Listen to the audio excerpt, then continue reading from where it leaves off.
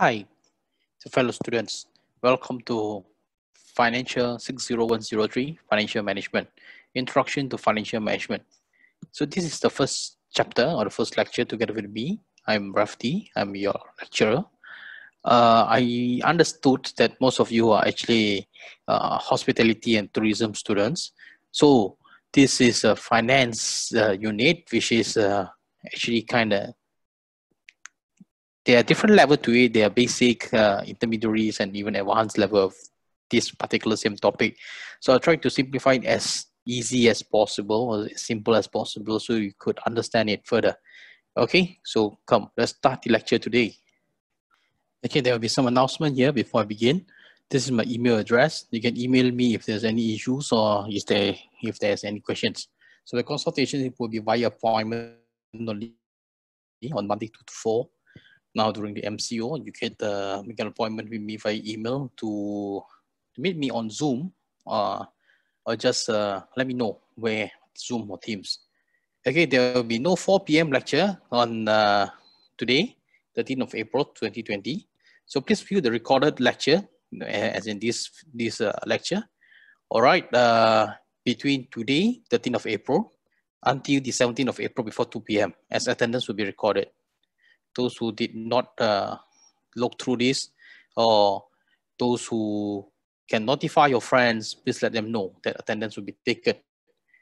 All right, try the questions in the lecture. Okay, we'll discuss this together next week at 4 p.m.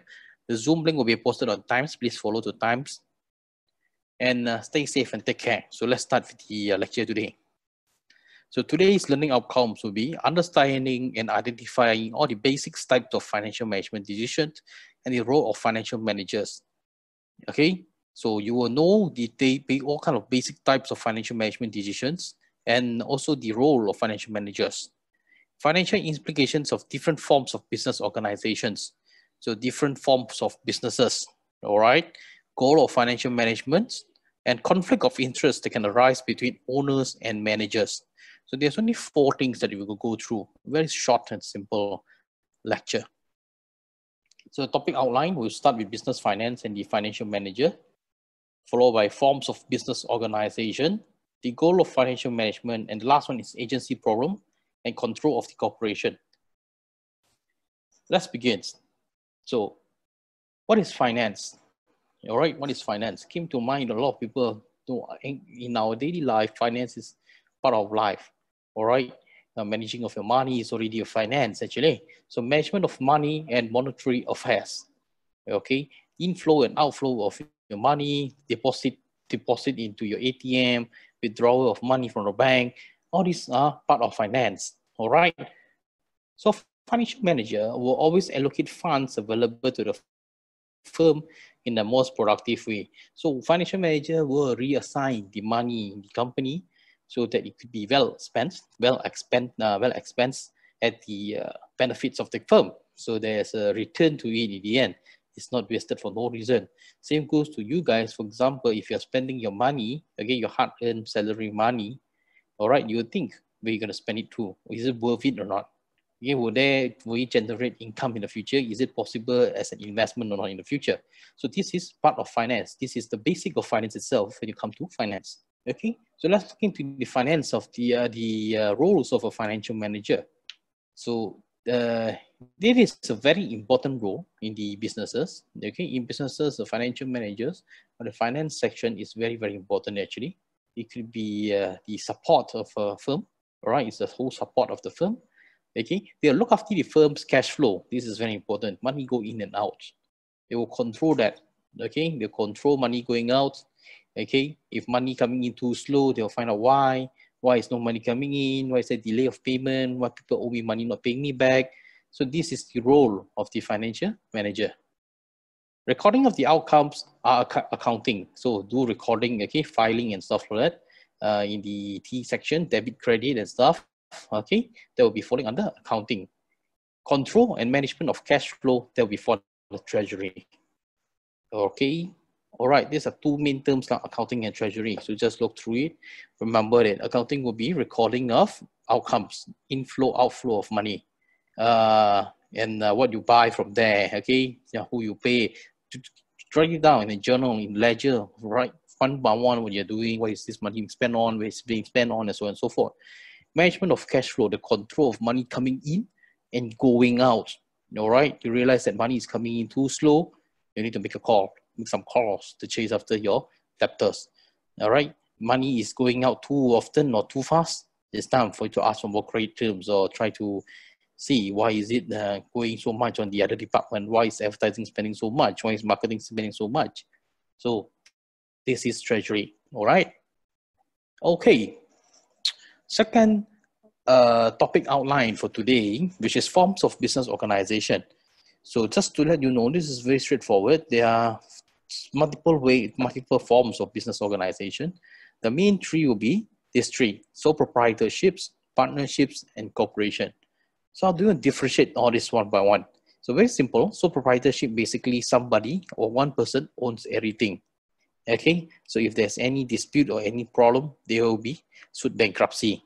So the roti canai, the goreng pisang or the roadside hawker, those are usually sole proprietorship. All right. Okay. Partnership, which is a partners of a few person forming up a firm with the limit with unlimited liability. So they are same like the sole proprietorship. The weakness is they might go into bankruptcy. Everybody. Okay, so they are not being limited of their debts. All right. So sole proprietorship is a person, just one person. Partnership is multiple person grouped together to form a firm. So this is usually law firms, accounting firms. It could be partnership, depending on how they want to incorporate the company. Okay. So in Malaysia, all this will be listed as enterprises. All right, enterprises. Sole proprietorship we usually call enterprises. Partnership will be just partnership, okay, without the Sembilan Berhad, without the SD and BHD for international students. So for corporations, corporation is the owners will be only having limited liability.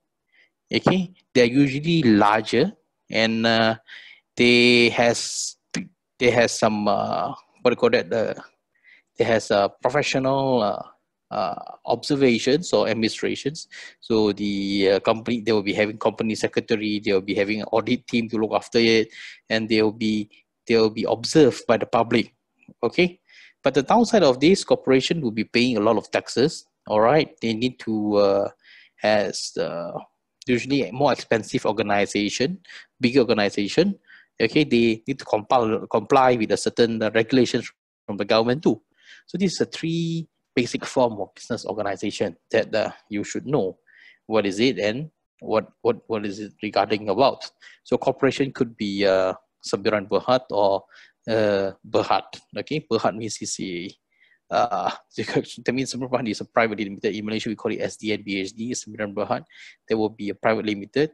But if it's Berhad, it's a listed company, so it's a limited company. Okay, it's a public listed company. So, what are goals of the firm in the financial sector? What is the goals of firm basically? So, what do firms do when you start a business as a business owner or as the whole of a businesses? What is the reason of a firm exists there? So, first of all, the goals of the firm is always to maximize shareholders' wealth. Okay. Just remember this, whenever they ask you what is the goals of firm, they will always maximizing shareholders' wealth. All right, how do you maximize shareholders' wealth? By increasing share price, giving a higher dividend. All right, these are samples of how to make your shareholders wealthier or richer. So that means all the shareholders here means owner of the company, owner of the shares of the company. Usually the directors, the owners, okay, the person that start up, the founders, the core founders, and also those who have partial ownership of the company. So all these are shareholders. All right. So of course, the firm goals is to increase their wealth. So by how? Increasing share price and higher dividend payment. Okay, so please note this, profit maximization of a firm is not shareholder wealth maximization. So earning until to the maximum level. So you know that your product is $100, the cost of it is only 40. So you're maximizing your profit, you want to earn 60% full without doing any other operational, without doing extra marketing. So the cost of production, 40%, straight away sell $100, you want to earn $60. $40 is just for the costing. So this is profit maximization. But this profit maximization is not necessarily shareholder wealth maximization. So the $60 profit could be reinvested into the company, could be for other expenses that are being spent off. So it does not guarantee the money will go to the shareholder. So it's not directly related when you say profit maximization. It's wealth maximization. No, okay, it doesn't link that way. So wealth maximization will be only happening if the firm is trying to increase the share price, boosting more potential project in the future, releasing more positive news and updates, and more potential in growing in the future. So all this will increase the share price. When share price increase, dividend payments will be most likely very encouraging, because if your project is positive and optimistic, you guarantee you a higher return, and that you can give out a higher dividends to your shareholder. Okay, the next goals of the firm, the next goal will be preserve stakeholders' well-being. So what is stakeholders? Stakeholders will be your employees, your customers, your suppliers, creditors, owners, and anyone else with a direct economic link to the firm. So these stakeholders is anyone else other than your owners. All right. So why do you want to preserve their well-being? So in other words, you try to make sure they behave, make sure they are at your side, make sure they're supportive towards you, and make sure that they give out a good reputation towards the company. So this is one of the goals here. Okay, this will make you a global branding. This will make you being well known. This will make you being respected by the other industry players. All right, we could consider this as social responsibility also. You see, a lot of companies will put a lot of money into investing back into the society. All right, planting trees, green economy, and so on and so forth. All this incur extra cost to the company. But why do they do that? One of the reasons is just to get the support from stakeholders or preserve their well-being. Okay, to maintain relationship with them. That's why preserving their stakeholders' well-being is part of the goal. Okay. So this overview of finance. So the financial market, to firms means to maximize market value, to individual is to maximize utility of consumption. So like you guys individuals, which is not considered as a firm in whole, so you independently are also part of the financial markets. Okay, your goal is to maximize your consumption. Okay, to make sure that you have sufficient money to spend on well-being, to get a better life, to get good house, sports car, buy branded LV, Prada, Gucci, and so on and so forth. This is individual goal. Whereas for firm goals is to maximize their market value, to make sure that the share price will goes up, to make sure that they are still the market leader. So the financial markets play in two roles, one in firms, one in individuals. So what are the financial management decisions? Please remember this. There are only 3 decisions to remember. The first one is investment decision, which is capital budgeting. Okay. And the next one will be financing decision. Last one will be working capital management. So what is investment decision or capital budgeting? So this basically is to identify long-term investments or projects that the business will take on. What kind of investment the company will take on? What kind of assets would they want to buy that will generate income in the upcoming future? So this investment, you're putting some money for the expansion or the growth of the company, or you're putting in money to see more returns in the future. So this is capital budgeting. Okay, you budget out money to invest into certain things so that it hopefully will bring you more money in the future. Okay, so financing decision, which is capital structure. Okay, capital structure, financing decision. What do you do to support or to finance your decision or finance your firm? Okay, how should you pay for your assets? If you buy a car, are you going to pay it by cash from your saving, or are you going to buy it by loan? So this is capital structuring, financing decision. Are you taking debts? Are you taking equities? All right, should we use debts or equities? All right, we'll look through in depth later. And last one will be working capital management. This one is how day-to-day finances of the firm being managed. So every day your finance are being going in and out. How is it going on? So working capital management could be more like controlling your cash flow or controlling your hard cash in your hand. So the money inside your saving accounts, that how you manage it on a daily basis. What you want to eat now? Are you going to eat better in the end of the week? Are you going to eat better in the end of the month when you're going to get more salary? You're going to get a salary. Again, you can get a paycheck, so you still have a reserve there and still have extra. Maybe you want to spend more.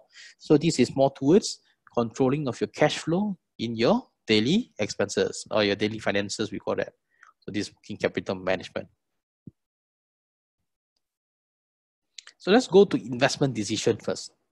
So what is investment decision? So investment decision incorporates, that means involve cash, time, and risk. Okay, you're looking at the cash that you have in hand. How long is an investment and what is the risk? Will the money just gone or not? Will you get back money or not? And then time will be quite important. How long? 10 years, 20 years, 100 years? What is the point of investing on something that only get returned at 100 years? You might not be there to enjoy it. So cash, do you have sufficient cash or not? If you only have 50 bucks in your bank account, you wouldn't be telling people you want to invest on bonds, invest on stocks. It's kind of unreasonable or not logical. Okay, so investment decision will be including acquiring alternative assets or project for a firm. That means you're buying other businesses, other small businesses, or buying assets or machineries. If you're manufacturing, you buy machines. Okay, if you're talking about hospitality here now, you talk about hotel management. So you're talking about renovation. Okay, changing the investing on the key lock system to be more high tech. If you're taking up projects of building a theme park in the resorts, so all these are actually investment decision. Okay, so usually you have multiple assets and projects are being proposed by other managers or fund managers or investment managers, or even your CEOs will have new decisions. So usually you will choose the ones that produce the highest return. Okay, the highest return. We will call this as the NPV, or the net profit value. You'll learn it later on. All right, the net present value, or the most returns on net profit value. Compositions of assets which will best facilitate the operation. Of course, the one that will increase your firm's money generating money. So you see like Genting involvement into encouraging the visitors number into the resort. What they do is they rebuild the whole theme park as extra operations to facilitate their hospitality or their hotel businesses in the mountain. Okay, of course, one of the subsidiary or one of the most earning subsidiary of Genting will be the casino, which is also another operation operated to increase the whole firm hotel businesses or tourism businesses. All right, okay. And usually all this kind of investment decision is hard to reverse if it's the wrong decision. Okay, that's why you need to determine the total amount of assets the firm can afford to. So it's hard to reserve. For example, Genting has been invested to rebuild their theme park. They have been invested billions of dollars into it, and now if they want to pull off, it's gonna be hard. What are they gonna do with it? When Fox pull off, they already have a headache. But luckily, thankfully, or fortunately, Genting could afford to build it by themselves. If it's another company or a small corporation, they might have issues. They might need to find new partnerships or new collaborations. Okay. Business risk is perceived by suppliers of capital to the firm. So this is supplier, so those who going to give money to you, they consider this as risk. So those shareholders will be the one that voicing out. All right. And last but not least, the important part of this is availability of cash. Because cash is needed for the firm expenses. Cash is needed for the firm to run. So for example, like now, the current MCO period, hotel need a lot of cash to sustain. If not, they will close down. All right. You see, one of the hotel in Ipoh has been declared that they will close down at the end of the month. So I don't remember the name of the hotel, but it is quite a pretty big hotel that actually closed down. This might be due to availability of cash. Okay, firms need cash to operate now. You see, for the past 2 months, and next few months, the tourism business and the hotel businesses in Malaysia will goes down. This will need them to bite into their savings, to bite onto their reserve. So if all these firms without reserve, they will be having trouble. Okay, government do give some support, but is it sufficient or not? Government support is only to reduce a small portion of the burden, but not all. So all these businesses are sustaining on their own survivability. So those who could not survive will be opt out easily. Okay, so this is the importance of having an investment decision. So those who just make huge big investment in this few months ago, especially this kind of tourism businesses that just make investment, they'll be suffering now. They'll be having huge problem. You look at airline company like AirAsia, like Mars, even Mars having been offered to buy over, to be bought over by some American company. So this is the things that going on here that that will actually, what do you call that, causes a firm or financial manager to revise on their investment decision, to revise the risk, the cash, and the time. Financing decision, this is the second part. This is capital structures. Okay, this is more towards how to get money to finance your businesses. It could be combination of both debt and equity. So before you go into debt and equity, what is equity? Equity means you're asking money from people to invest into your company and they become shareholders. So if a public listed company, they will release more shares, okay, or companies will release more shares to the public so that they will get equities. All right, IPOs from companies are actually equities. Okay, so they're giving up parts of their shares to get some money to be invested into the company and to boost the money in the company. Whereas debt means borrowings, getting money from banks, financial institutions. So this is a two difference between equity and debt. All right. So there are different costs and risks, of course. For equity means your shareholders will be making a lot of noise. They got the rights to kick out the CEO and so on and so forth. Whereas for debts means there's the cost, which is the interest rate. Again, the interest rate, and then there'll be what do you call that? Bank charges and so on and so forth. All right. So other than that, there'll be two differences under debts. Okay, which is gearing or leverage. So people will be confused. What is gearing? What is leverage? So gearing here is part of the financial leverage section. But gearing means percentage of a company funding through borrowing. So a company's whole funding will be borrowing from the bank, 20% of it. The whole company startup capital is $1 million. So 20% of it will be 200,000. So this is gearing. You're gearing 200,000 from the banks. Okay, leverage, debt incurred for the purpose of investing and obtaining a higher return. So the company leveraging on how big of their cash to be invested for a higher return. So they take part of their investments or part of their money to be invested further. All right. So people were asking, how do we want to finance the company? Where do we get money? All right. This is in the modern world now. You see, if you watch, if you have the time, go and watch Shark Tank. Okay, Shark Tank. There's multiple seasons there. So you see, people are pitching for money. So they are pitching for money by giving up equities. Okay, so they are not listed company. They are not big companies. They are just maybe individual. They are selling their ideas, but they got no money. They want to sell their idea to get investor so they can start their idea. So startups, same like startups, they go for Series A's. They go for pitching, business pitching from VCs, from investors, from angels. Okay, this is where they get money from. This is called equity. When they get money from other people, you give up your shares. That is called equity. But if you choose to take from other people, for example, debt, you borrow from your parents, you borrow from financial institutions, banks, or even loan sharks, all this will be considered as debts. Okay, so you clear now, the capital structure is divided into two. You can either use debt or can use equity. Again, debt means you borrow, equity means you incorporate more shareholders by giving up your own shares. Moving on. Moving on to working capital management. So working capital management, please remember the formula given to you. Net working capital is equals to current assets minus current liability. You will see this quite often throughout the semester. Okay, so what is working capital management here? So basically it's managing liquidity by managing the current assets and also current liability. So what is current assets? Current assets means easy, liquid assets or tangible assets that you can sell off easily. So for example, like cash, okay, money in banks. So these are current assets. Current liability are actually debts, short-term debts. For example, like the account payable, you owe your supplier 30 days terms. All these are current liabilities.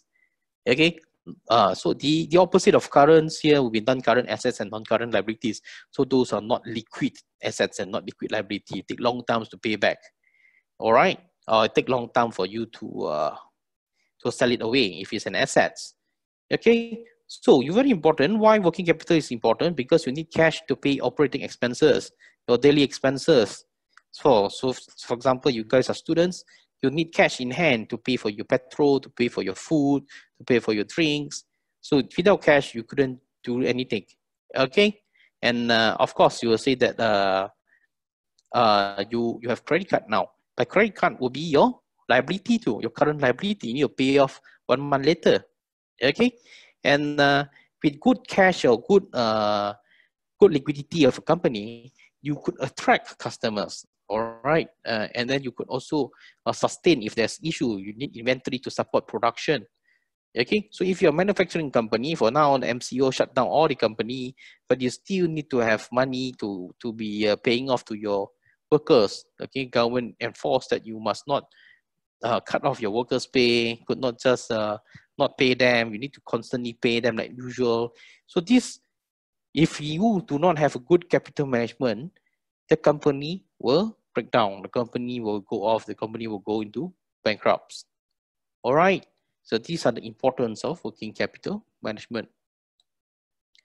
So there are two types of market here actually. So why do we learn about the market here? The market is just to let you know further. So first one is primary market. All right, security instruments issued to an investor for the first time. So for example, just now a company issuing shares or issuing IPO, initial public offerings. All this is direct to the person. So it's, for example, now I'm a company owner. So you guys are interested to invest on me. So you tell me how much you invest on me, I give you a number of shares. So that is the primary market. First hand from the owner. You take first hand from the owner, the shares first hand from the owner, that is primary market. Okay, so firms will always raise money in the primary market so that the money will go direct to them. All right, it could be debt or equity funding, of course. But as a secondary market, is where financial securities are bought and sold. What are financial securities? This could be bonds, could be futures, forwards, contracts, options. It could be stocks. Okay, so stock exchange is one of the secondary market. So just now, when you're saying primary market, I issue shares. I'm the owner. I sell to you shares. Okay, for example, you particularly, I sell $50. You give me $50. I give you 5% share. That is primary market. So you selling to another lecturer from another unit. You sell whatever the share I gave it to you just now, 5% share at $50. You sell to the next person at $100 for the 5% share of mine. The transaction between you and the other lecturer will be just between both of you. You will receive the money, but not me. Okay, so me as a issuer will not get any funding. The firm will not get any funding. All right, so it's between you and the other person there.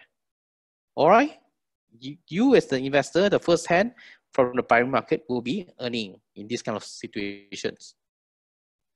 So now going to the little problem here in the financial management will be agency problem. Okay, agency problem. Very, very easy to remember this. So when you think about agency problem, agency relationship. So this is principal or stockholders hire an agent to represent his interest. You see a lot of founders and owners of companies, they don't run the company themselves.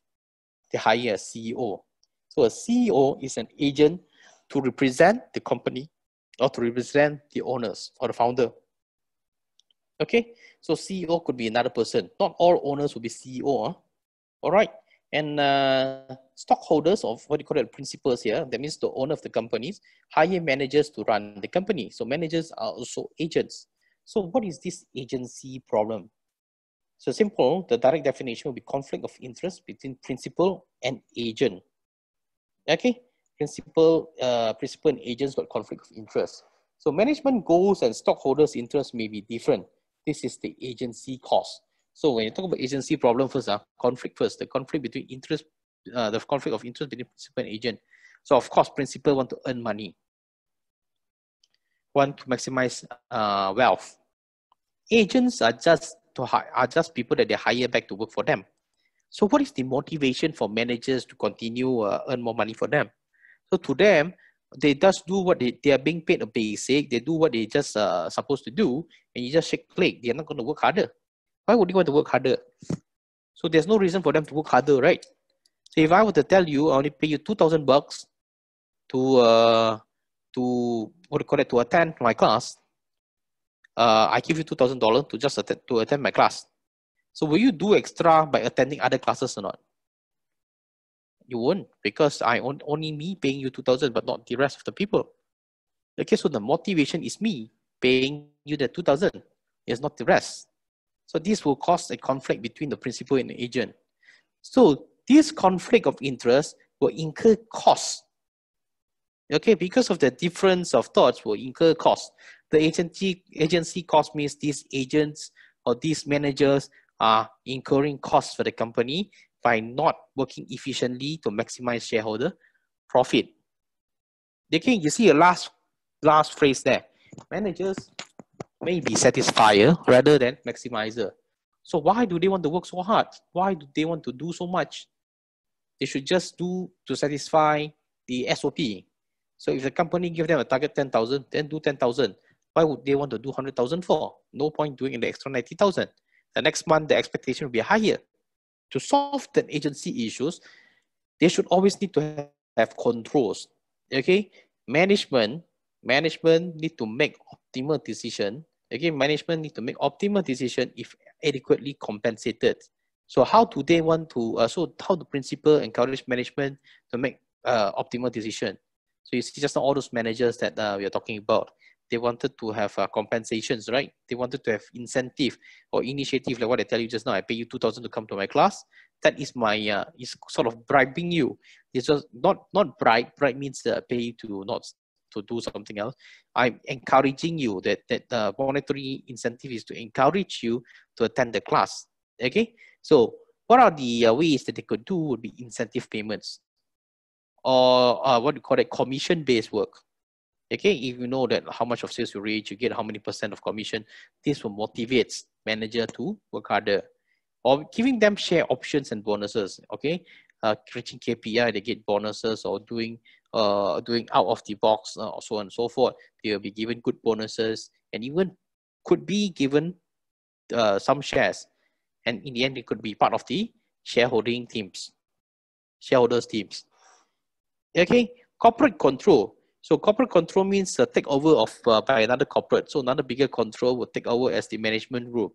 So this will encourage the management team to be afraid, and because once they got taken over, they could be fired, and new team will be taking over will be coming in to take over, which is hired by the new control corporations. Okay, so this very commonly happening in the business world.